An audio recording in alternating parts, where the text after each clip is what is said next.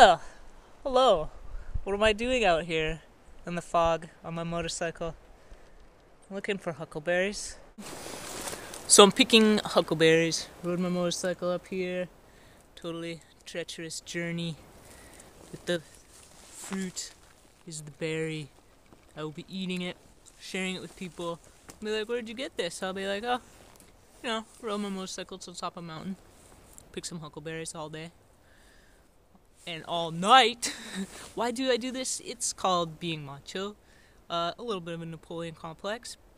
I find that when you're not seeing how you wish you were or whatever, when you're a dude but you feel small like myself, that which you picked up from my past videos. Anyway, you tend to overcompensate in other ways, like riding a motorcycle really fast, or meeting huge challenges, trying to overcome all obstacles, and then, feel better about yourself. But it's kind of a game you play, and we all recognize, how, really macho jerks are annoying, and, sometimes nobody likes those people. So you have to walk this fine line of not being one of those people. I do find that, often my macho-ness is excused as being badass because I'm a woman, and people are like, "Oh wow, I didn't think that a woman could do that," but they're not seeing the whole picture, right? But there's definitely more leeway for me getting this positive attention, rather than if I was a little dude, they would be like, "What are you doing, little dude?" It's interesting to think about if you think about such things. Had to take my big jacket off because I couldn't move around as much collecting these delicious things.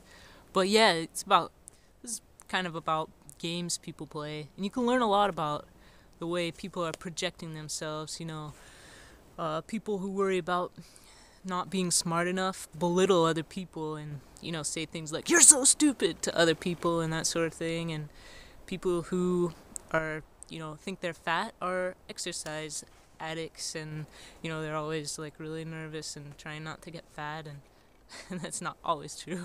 But and then being trans comes with some overcompensation issues,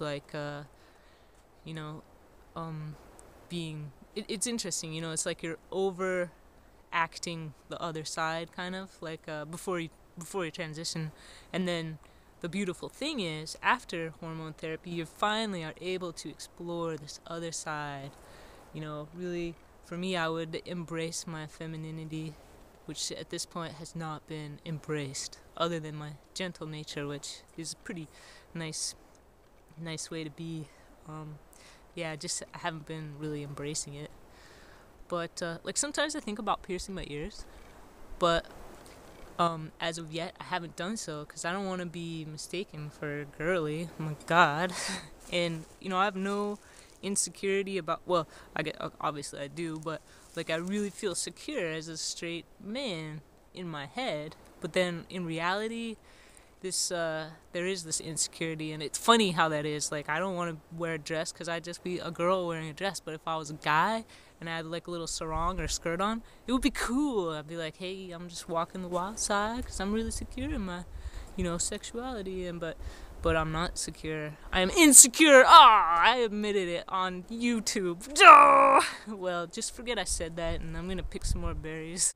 And when I said I wanted to wear earrings, I didn't mean girly earrings, dangly purple ones. I meant, made out of bone, human bone, from cannibals.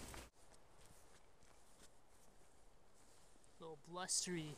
In some circles, they call this a lot.